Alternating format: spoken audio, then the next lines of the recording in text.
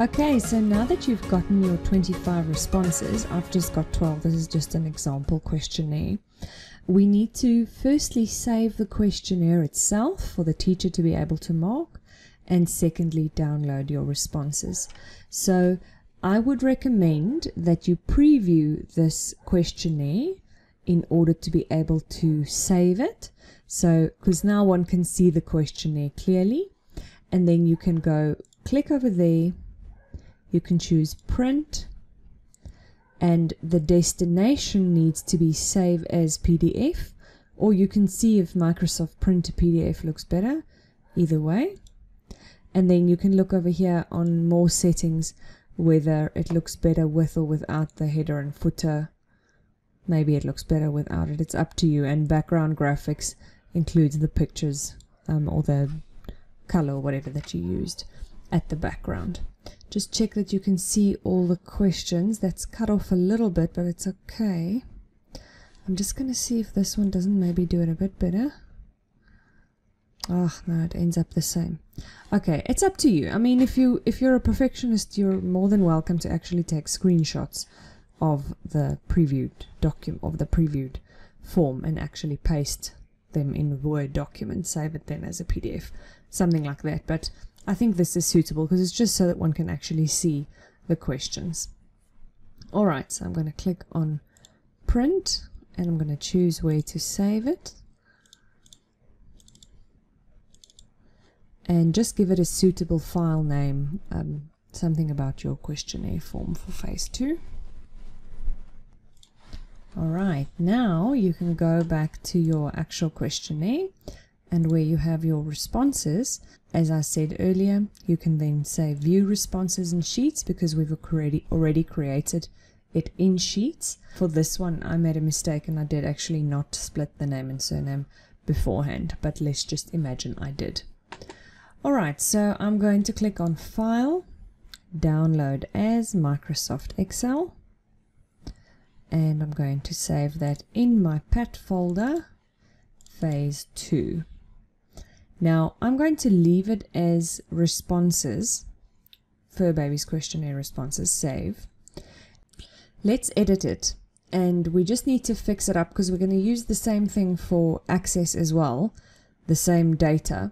So we need to do a few fixes before we can use it in Access anyway. So first off, what we need to do is we need to shorten the questions that we have at the top here. That's very, very important. The other thing is you won't be able to import this questionnaire data if there is a space at the beginning of the sentence. That's what it looks like. You have to be very careful of that. It's going to give you errors when you import it.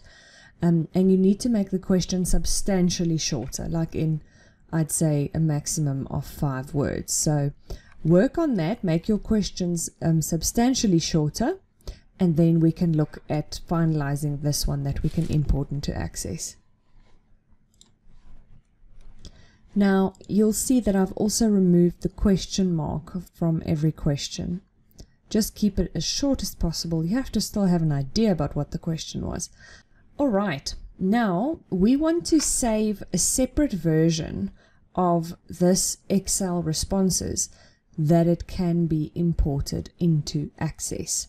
In order to do that, we actually have to create a birthday field for all the respondents, and we'll have to use date functions in order to put this back together again. Now firstly, what you'll need to do is you'll have to use a VLOOKUP to assign a number to every month, and then you can put it back together again with the date function. If you need any help, consult your teacher or your textbook. Okay, so I've just manually split the name and surname fields, and I've done my date of birth over here. Now this spreadsheet, I don't want to do any kind of formatting on it yet, because if we want to import it into Access, we're actually going to need the data very raw like this. So I'm going to save it as to import, just for myself for later. Okay, so there's my one copy. Then I'm going to save it as again and call it questionnaire analysis. Okay, so just to be sure, you've got it here now, you understand what I'm doing. I've got one that has absolutely no changes in it. It's my raw data that I've downloaded. I've got a second one to import that I'm not going to carry on working now. And I've got a third one, the questionnaire analysis, and that's the one I'm going to continue working on now. And now I can do formatting and everything else that I need to do in my questionnaire on my data. All right, so be sure that you're now working in the questionnaire analysis before you continue. Please leave the functions that you've done to compile the dates of birth, because this is what is going to earn you a lot of marks now. All right, so now that we're working on the formatting part of things, you'll have to make a few tabs at the bottom because we want to have different worksheets. We're going to have a worksheet for your data, a worksheet for your analysis, a worksheet for graphs, and a worksheet for other if you want to do there's one mark for analyzing data other than Excel. Next up, we need to look at the formatting of this specific page. There are a few marks for formatting. There's one mark that says it looks good. You've formatted in a way that it actually looks pretty. Now, personally, I'd recommend actually using a table style for that. It really makes your life so much easier than trying to do the whole formatting thing yourself. If you don't like the colors that are available over here, you can also have a look at just changing the theme on the page layout tab before you insert a table style. Now, once you've applied a table style, I just recommend that you actually then convert it back to a range. You'll see it says Table Tools Design. It has things like the drop-down arrows here. It makes it difficult when you do functions, then it refers, you'll see if I do, I'm going to just do a sum, which you shouldn't do on a set of birthdays, but you'll see it does like a subtotal function. It doesn't even do a normal one, and it doesn't refer to the cells. It refers to the range with a name. Basically turns it into a table like you would use in Access. So it's better to actually just use this trick for the formatting and then convert it back to a range. So then you can just stand anywhere in your table and say convert to range, and then it actually applied the formatting, but it's not a table anymore. Now, the other things you need to look at is to make all the columns big enough that you can read the content in the column, but not that big that it's unnecessarily big. Like this birthday, it's really unnecessarily big. So make all the columns small enough that it's clear that you can read what it is in there. And when you have data that's very short, but your headings may be a bit longer, you can consider applying something like wrap text. Lastly, to help people know what the spreadsheet is about immediately when they open it up, I would say it's ideal to add an extra row at the top and actually include a nice big heading that has something to do with your actual questionnaire.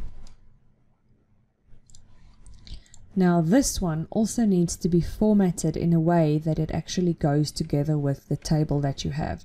So have a look at the styles that are available here. Maybe if you've got, I used this color, then maybe that's a good color to use, or title would actually even be better.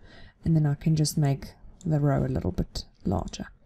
Now, the big thing with the formatting where you're going to lose your marks is you need to do this same kind of formatting everywhere on every single tab. It can't just be on one tab. You'll have to do this. You can't choose a different color for another tab. You have to use the exact same color scheme, font sizes, borders, shading, colors, everything on every single tab. Now, if you don't want to use the format as table tool and you want to do all of this by yourself, then keep in mind that you have to choose an appropriate font. The font size mustn't be too big. Borders must be appropriate, so it can't be thick borders everywhere. Yeah, basically like that, and the headings need to stand out suitably.